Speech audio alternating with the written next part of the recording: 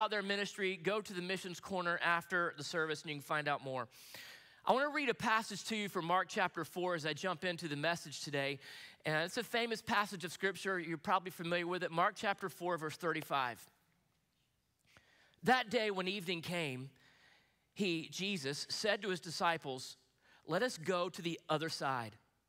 Leaving the crowds behind, they took him along just as he was in the boat. There were also other boats with him. A furious squall came up. The waves broke in over the boat so that it was nearly swamped. Jesus was in the stern, sleeping on a cushion. And the disciples woke him and said to him, "Teacher, don't you care if we drown?" He got up, rebuked the wind, and said to the waves, "Quiet, be still." The wind died down and it was completely calm. And he said to his disciples, "Why are you so afraid? Do you still have no faith?" Then they were terrified and asked each other, "Who is this? Even the wind and the waves obey him." This is the word of the Lord. I'll get back to the passage in just a moment. Today is Super Bowl 56, in case you didn't know. That's happening today. Was anybody here unaware of that? Don't raise your hand. Okay, thank you. Today's the Super Bowl, right? And it's kind of a big deal. A lot of people will be watching the game later, and it's a fun celebration. Today is the not the Patriots. I just went blank. Today is it's the the Bengals and the Rams. Okay, so I'm representing the Jaguars. That tells you a lot right there, right?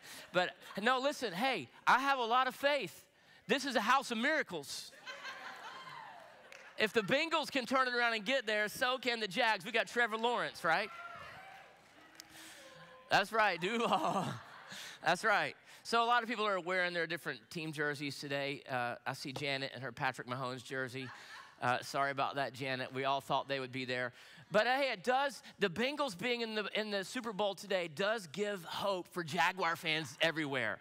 So I'm pretty excited about it. But I was thinking about this, how important it is when you watch a game like the Super Bowl, how important it is to watch and play the whole game. Some of you may remember back in 2017, famous Super Bowl, the Atlanta Falcons. I see you, Joseph, shaking your head. He's a huge Falcons fan. Atlanta Falcons and the New England Patriots in the Super Bowl. Halftime, the Atlanta Falcons have the lead 21-3. At halftime, everybody, Falcons fans all over the place are celebrating. We're taking them down. We're beating Tom Brady. We're beating the Patriots. They come out right at the beginning of the third quarter and they score again 28-3. Game's not over, though. Then Tom Brady and the New England Patriots have the greatest comeback in Super Bowl history, and they end up beating the Falcons. And here's the moral of the story. The game's not over at halftime. Just because you have the lead at halftime doesn't mean you can celebrate. Just because you have the lead at halftime doesn't mean the game's over. You still have to make adjustments and come out and play the second half. That's why it's so famous that the speeches that coaches make during halftime are so famous. You can go online and look up famous halftime speeches because coaches know how important it is to come in at halftime and keep your team focused. And if they're behind, to inspire them and rally them to go back out and play the second half. You'll even watch reporters as the teams are coming back onto the field. They'll say to the coach, "What did you tell your team during halftime to get them motivated for the second half? What did you tell your team during halftime to make sure they don't give up the lead?" Because what you say at halftime really matters because you've got to go out and play the second half. Amen. I don't know if that's a good place to say amen, but I felt like I needed something. What coaches do is they remind their team of their mission, of their goal. And they remind them that if you do your part and you stick with the game plan, we will be victorious. You go out there and you give 100% to your specific role. You do what you're supposed to do. You focus on your game plan, and if everybody's doing that, we'll be victorious. We'll achieve our goal. They remind them of their goal, and they remind them of their role. And so today, we are halfway in our Miracles Initiative. We're halfway, and I'm gonna give you an update on what that means and why that's so important and where we are and what we're gonna do in the second half. But it's so important to remember our mission and our goal. The Redeemer mission is this: to reach people with the life-giving message of the gospel so that they may become fully devoted followers of Jesus. Now, our mission statement is not unlike a lot of churches' mission statements. If you Google church mission statements, they all sound kind of the same. Even though we all try to get clever and put a little twist here, a little twist there to make it sound unique, it all sounds the same, and it should, because we're all on the same co-mission. Jesus gave us all the same mission. The reason that we're here, the reason Redeemer Church is here, is to reach people with the life-giving message of the gospel. There are a lot of good messages out there. There are good TED Talks. There's good do-it-yourself videos. There's inspirational and motivational speeches. You can get on there and find all kinds of things to encourage you in different areas of your life. Those are fine. But our mission is not to reach people with that message. Our mission is to reach people with the message of the gospel, because it's the only message that can take somebody from death to life. It's the only message that can transform a person's heart, is the message of the gospel. And the reason we're here is to reach this community, to reach this city, to reach our world with that message, and then disciple them so that, everybody say so that they may become fully devoted followers of Jesus. That's why Gabe was talking about the growth track, that we're all on a growth track. We're all needing to think about, what is my next step in my growth, right? Because we all want to become fully devoted followers of Jesus. And in step 3 of growth track, we define what fully devoted looks like here, because that might mean something different to everybody. And we focus on 5 core characteristics. They're not the only things, but there are 5 core things that we will focus on, that we want to see everybody maturing and growing in these areas. And we will do anything we can, like that coach at halftime. We will do anything we can to achieve that goal. That is our mission. In 2 Timothy chapter 2, verse 10, the Apostle Paul is writing Timothy. This is 4 years after his first letter to Timothy. Timothy is still pastoring the church in Ephesus. And Paul is writing to encourage him. And Paul says this in 2 Timothy chapter 2, verse 10. He says, I endure all this for the sake of the elect, so that they too may obtain the salvation that's in Christ Jesus. And what is Paul talking about when he says, I endure all this? Paul he's under arrest. He's in prison in Rome under Nero.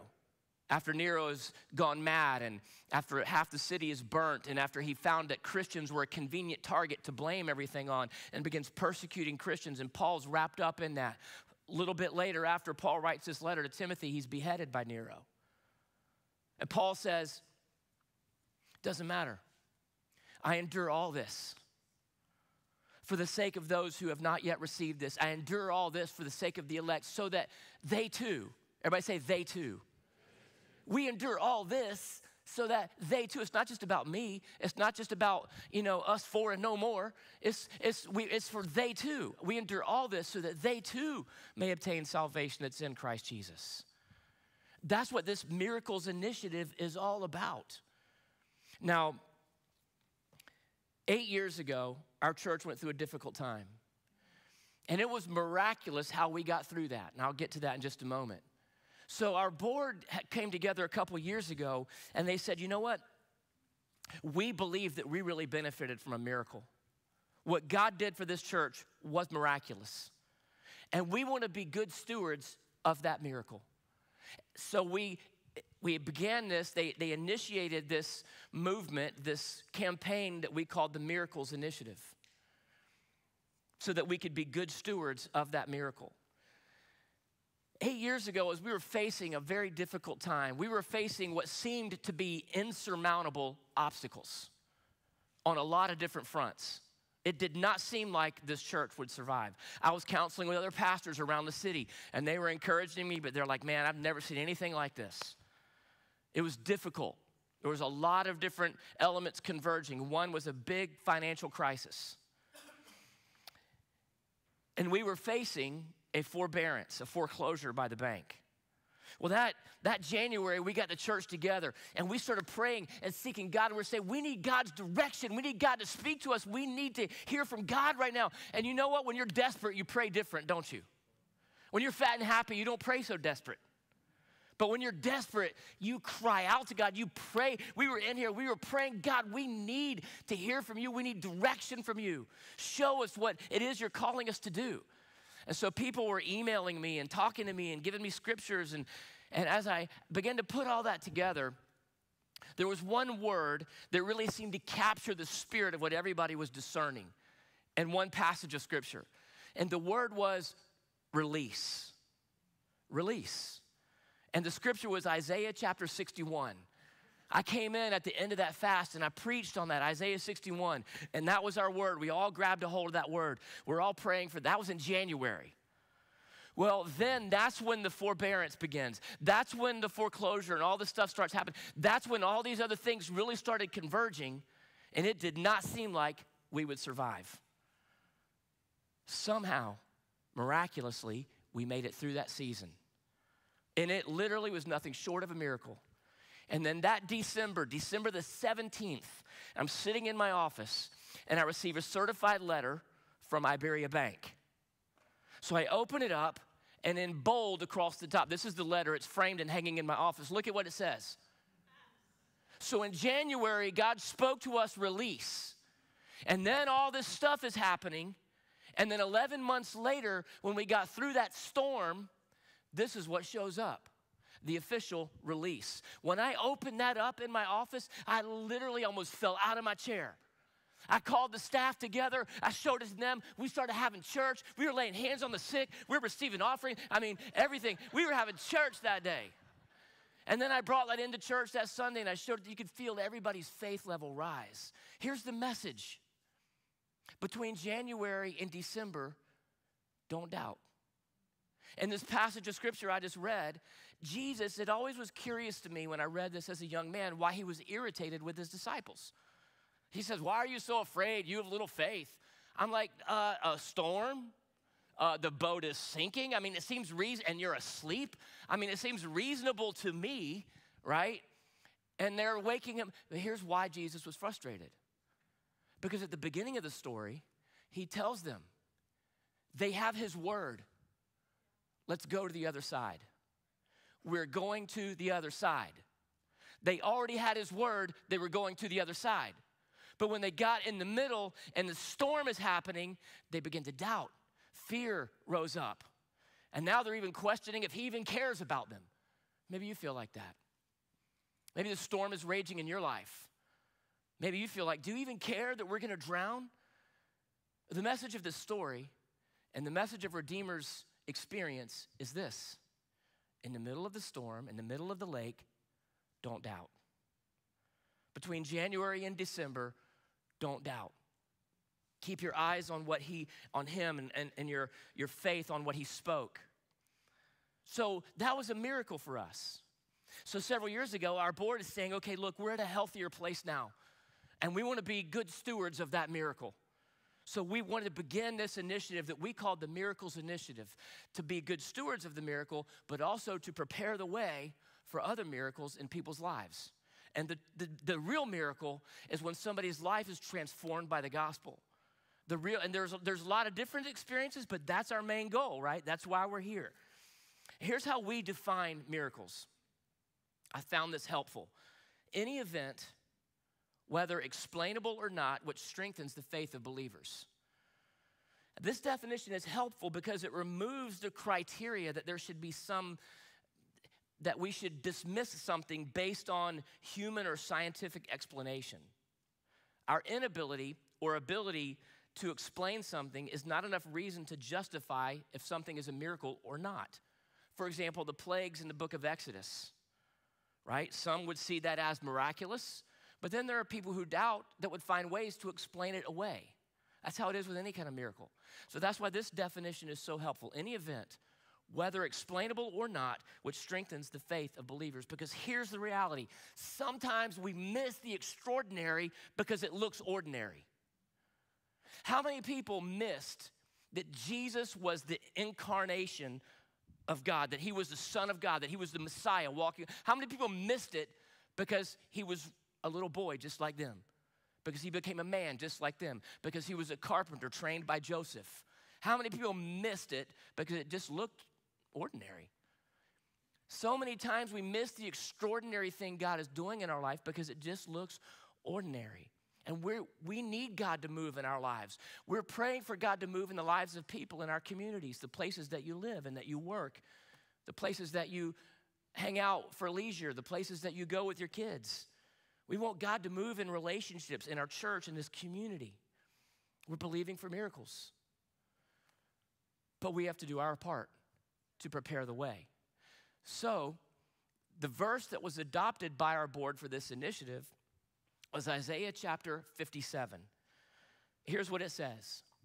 Build up, prepare the way, remove every obstruction from my people's way. And the context of this for Isaiah is the arrival of a majestic king. As the king is arriving, you prepare the way. If the road is torn down, you build it up. If there's an obstacle in the way, you move it out of the way. Think about just when a dignitary comes to town or a president is coming to town. They send the Secret Service months ahead to prepare the way for the arrival of that dignitary. That's the context of this, prepare the way. Well, we're believing God for the arrival of a majestic king in the lives of people in our community. We have to do our part to prepare the way, to build up, to build a bridge into people's lives, to build a road into people's lives, and to remove obstacles that would prevent us from being able to do that. And so our board identified 3 areas that we needed to focus on. One of the things that we believed was that God was calling us to be a force of generosity. A church our size, in a community our size, can be a force of generosity. Here's why we grabbed a hold of that. During that difficulty 8 years ago, we were meeting with different banks and different financial institutions to try to figure out what we could possibly do. And a number of different bankers told us this. They said, Ponte Vedra and Nocatee, and now I know everybody doesn't live in this area, but that's where our church is. But they said Ponte Vedra and Nocatee has more creative wealth per capita than any other part of the city.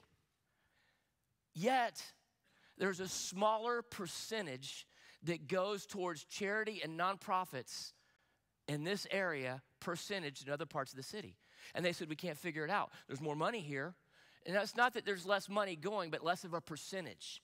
And we started thinking, that's not right. We should be influencing this community. What if we could be so generous that we literally become a force to inspire that kind of generosity in our community? God can do that. And I don't just mean by the way you give to church. I mean by the way you live your lives, by how you tip waiters, by the way you behave to people when you're interacting with them, that you're generous with your time, you're generous with your love and your forgiveness, that we become a force of generosity. That's one of the 5 core characteristics we focus on as a fully devoted follower of Jesus is generosity. Well, we defined and identified 3 things we needed to do in order to do that. One is this, to build up a foundation of financial strength. This was number 1. We needed to be a strong place financially. And so that meant partly stewardship teaching, training our church. We're going to have our staff going through Compass discipleship, which is financial discipleship, biblical stewardship. Our whole staff is going through that because it's something we believe has to happen at every level. Teaching our children, teaching our church, teaching our staff, understanding biblical stewardship. And it's really not even stewardship. It's actually biblical lordship because everything belongs to him. And so it's just being faithful with what he's given to us.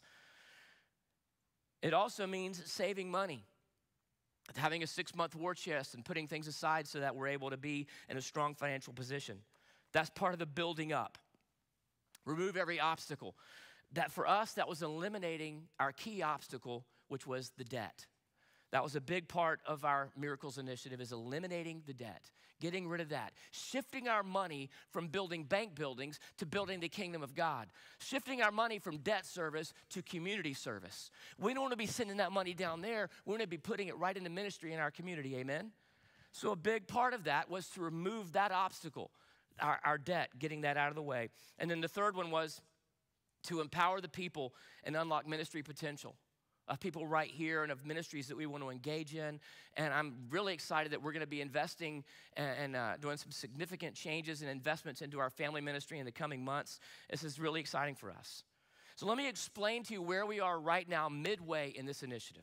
When we started this initiative 1 year ago, this is how much money was committed and pledged by our church. $941,000 were committed towards this initiative.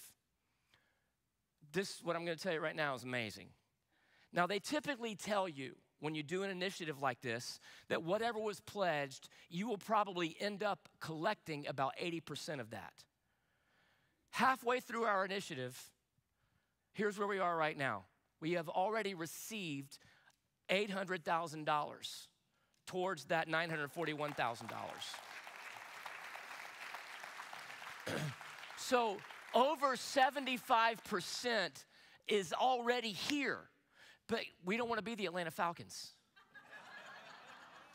Just because we have the lead at halftime doesn't mean we want to like chill out, right? Convalesce. We need to keep going. Now, this includes money that was given that was not pledged. So in other words, some people came along the way and jumped in and gave something significant towards this initiative, even though it wasn't a part of the original pledge, and that's fantastic. That's where we are. Here's what that looks like right now in debt reduction. So of the $800,000, $620,000 immediately goes to eliminating debt. Why is it only $620,000 of the $800,000? Because the way that our board decided to distribute this money was that 82% would go to debt elimination, 13% would go into savings, and then 5% would go into a facilities reserve because this building's getting older. And how many of you know as you get older, things don't work like they used to work? So I've heard. Actually, I've experienced it. So you got to prepare for those moments. So that's why of the $800,000, 620 has gone to a debt elimination, and the other percentage is 13 to savings and 5% to facilities. The board is in the final stage right now of a refi with our bank that will result in $7,000 of monthly savings. That means right away, right now, for this year, $7,000 a month will no longer be going to debt service, that we can shift that money into ministry. That's going to have a huge impact right away. Annually, that looks like about $70,000 this year we'll be able to do that. Now, that's as if things stay just as they are right now, that we'll be able to shift that money to impacting lives. That's why we're here, to impacting lives with the gospel, just like these stories that you're going to hear right now. I came in the front doors for my very first time and immediately met my church family. Over the past couple of years, even during COVID, we as a church and a community gave more in missions giving, even when people were struggling financially.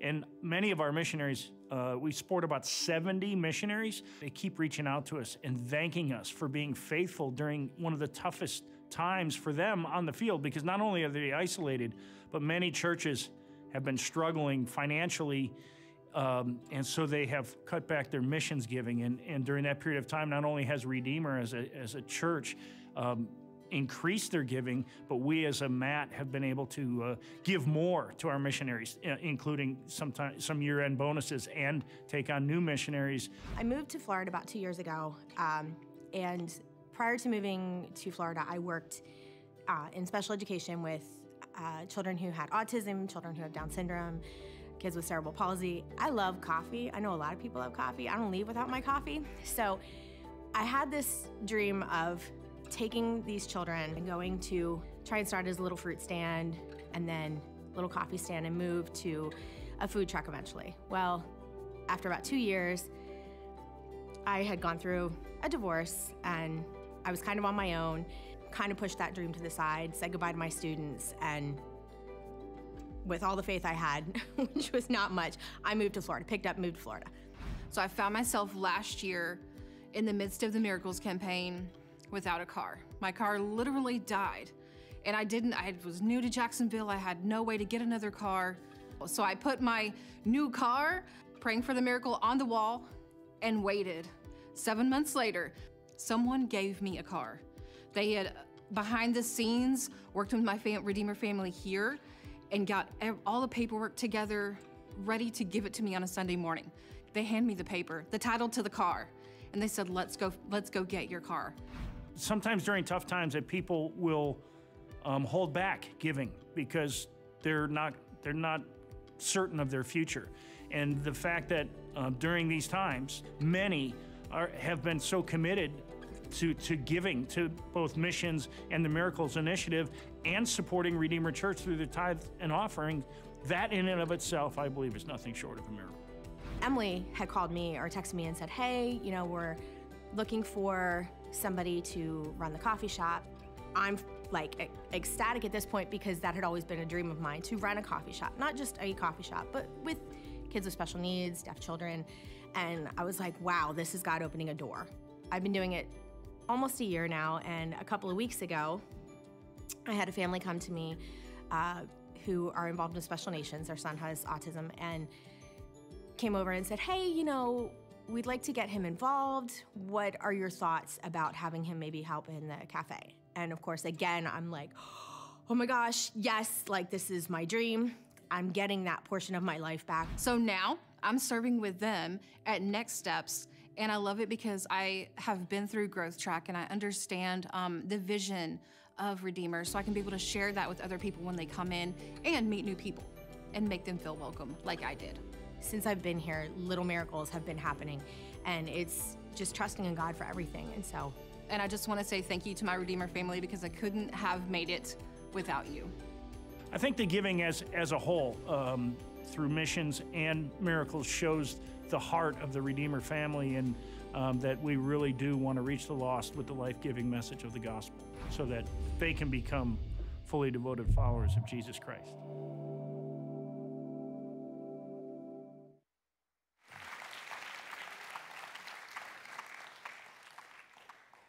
So we're very excited about where we are right now. Let me give you another little update of where we are.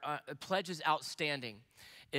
So I told you all that we've received, but that was over and above those that have pledged. Currently, we still have about 403 pledges outstanding, but this is only the second half. So we want to encourage everybody to continue on, continue to believe, continue to pray, continue to give. If you're new to the church and you weren't a part of this initiative in the beginning, we invite you to join us if you would like to. Again, we don't want anybody to feel pressured or, manipulated in any way, but we're excited about what God has called us to. And the mission and the giving that we're doing to this initiative is over and above the tithes and offerings. And the giving that we're able to do to missions is over and above that. We actually, I believe, tripled our missions giving that Dave was talking about in the video during that same time frame. So you're a very generous church. We really are going to be a force of generosity in this community. Amen? So here's what it looks like percentage-wise. If you were to look at like Redeemer Church, those that are in green are everybody that's engaged in this initiative. Those that are in gray are maybe those that haven't yet engaged. You're kind of sitting on the sidelines, maybe not fully engaged. We want to encourage you to get in the green. To be a part of this initiative in some way, praying, giving. Again, we don't want you to feel pressured, but we're excited about what God has called us to do. And we want everybody to be a part of that. And even though we're only halfway and we got the lead, we're not done. And so there's a card in the seat in front of you if you're new to this church and you've never been a part of it. You can use that. There's also some at the tables in the back of the auditorium and at the Next Steps area on your way out. If you're online, you can, in the chat, they'll have information for you how you can be a part of that initiative if you want to. The Apostle Paul says this in 1 Corinthians chapter 9. Do you not know that in a race, all the runners run, but only one gets the prize? Run in such a way as to get the prize. Everyone who competes in the games goes into strict training, and they do so that they get a crown that will not last. But we do it to get a crown that will last forever. Therefore, I do not run like someone running aimlessly. I do not fight like a boxer beating the air.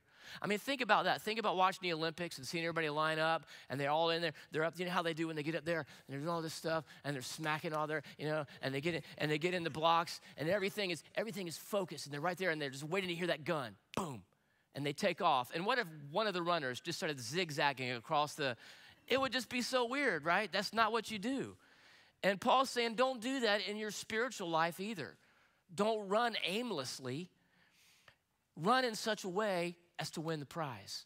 Later, he says in the same letter in chapter 15, he says, therefore, my dear brothers and sisters, stand firm. Let nothing move you. Always give yourself fully to the work of the Lord, because you know that your labor in the Lord is not in vain. Winning a Super Bowl and holding up that trophy is temporary. I remember years ago hearing about a famous surfer, Barton Lynch, who competed in the Pipeline Masters. It was his lifelong goal. He wins the Pipeline Masters, and he's standing up there and achieving this lifelong dream. Within minutes of being on the scaffolding and getting this award, the storm just rolls in, scatters everybody. Media's gone, everybody's gone. They even take the trophy back. He didn't even get to keep it. He has a picture of it. And he's standing there in that moment feeling completely empty. Like, this is what I spent my life for, and like I'm here now and it's completely empty. Paul, the Apostle Paul is saying here, we're not pursuing that kind of goal or that kind of crown, but something that will last forever. Therefore, give yourself fully to the work of the Lord. Think about people that give themselves fully to a gold medal in the Olympics, to a Super Bowl trophy, to winning the Pipeline Masters. They give themselves fully to it. And Paul's saying, let's give ourselves fully to the work of the Lord, because your labor in the Lord is not in vain. That's what this initiative is about. I want to encourage you to do that in your own life, in your own pursuits. I don't know where you are in your life right now, but I want to encourage you with this passage from the book of Esther. We've been in this series on Esther, and we paused it today to do this halftime celebration, but I do want to mention this. In Esther chapter 3, there's this plot to destroy the Jews. I shared with you last week that during Purim, when they read the story of Esther, every time they say the name of this bad guy, everybody boos. That's part of their tradition. They read it every year. They do this story every year during Purim. They read it. And when they get to this part where this plot and this evil, vindictive guy named Haman is mentioned, that was a little lame, but let's try. I mean, that was like a golf clap boo. So whenever they mention the name Haman, oh, that's much better, much better. Everybody boos, right? Because Haman has this plot to destroy the Jews, and he manipulates the king and then tricks him into issuing a decree to destroy them. Mordecai finds out about it. And Mordecai goes into, he's lamenting and he's praying and he's fasting, and he sends a message to Esther, because Esther now has a royal place. And he says to Esther, you could say something, you could do something about this. And Esther sends a message back to Mordecai, her cousin, and says, there's a law that if anybody approaches the king and has not been summoned, it's death. That's the law. Unless the king extends his golden scepter. Mordecai sends word back to her and says, what I'm about to read to you right now in Esther chapter 4, verse 14. If you remain silent at this time, relief and deliverance for the Jews will arise from another place, but you and your father's family will perish. And who knows, but that you have come to your royal position for such a time as this. This principle this speaks to us about the providence and sovereignty of God. That whatever the circumstances are around our lives, that God has something to do with it. And Mordecai is saying here to Esther, who knows, but that you've come to this royal position for exact such a time so that you can do something about it. We'll look into that more next week as we get back into our series on Esther. But I want to say that to you today. It's true. It was true for Esther, and it's true for you as well, because we believe God created you, that he placed you on the planet for such a time as this. And who knows, but that you've come here today, or you're online worshiping with us today for such a time as this. Let's do our part. Let's play this second half. Let's remove every obstacle. Let's build up the way so that people all around this community, the people all around the world, like where our missionaries are serving, can receive the arrival of a majestic king. That's our part. And that's what this initiative is all about. Would you guys stand with me as we prepare for communion here in just a moment? Just to bring it back to a real personal application for everybody here today. Back to the original story I opened up with Jesus in the boat and the storm happening. You may be in the middle of a storm in your life. And I just want to encourage you, you're going to make it to the other side. Continue, where he says, why are you so afraid? Maybe you feel like that. Do you not care that we're going to drown? I want to encourage you just to continue to, and even if you have to wake him up and say that, I appreciate their honesty. Maybe you need to speak up like that and cry out like that, but I want to encourage you. You're going to make it to the other side, and we are going to make it to the other side. That's his promise for us. We're going to come to communion here in just a moment. We do this every Sunday. This is the gospel, the death, burial, and resurrection of Jesus. Jesus said to do this in remembrance of him. It reminds us that we have a covenant with God that has nothing with our ability to fulfill it. He did. The entire Old Testament points forward to this moment. The entire New Testament points back to this moment. This is the gravitational center of our faith. So this morning, before we receive communion together, we want to take a moment and just evaluate our own lives, to examine our own hearts before the Lord, to pray a prayer of confession because we all sin. I'm going to lead us in a prayer, and I say some things in the prayer that are kind of generic, but don't make it generic. When we're saying these things, you be specific in your own heart about what it is you're confessing. Because we have the promise that if we confess our sin, he's faithful and just to forgive us and cleanse us from all unrighteousness. And then we're going to receive communion together. We'll pray a prayer of surrender to the Lord, and then we'll receive communion together. Would you bow your hearts before the Lord and just, I'll lead you. You repeat after me, but you pray it in faith. Let's pray this together. Heavenly Father, I confess that I have sinned against you in my thoughts, my words, and my actions. Have mercy on me and forgive me through your Son, my Savior. Lord Jesus, I believe you lived on this earth. You died for my sin. You rose and now live. I yield to you. Be my Lord. And Holy Spirit, fill me with power and passion to follow you all the days of my life. In Jesus' name, amen. Amen. You may be seated.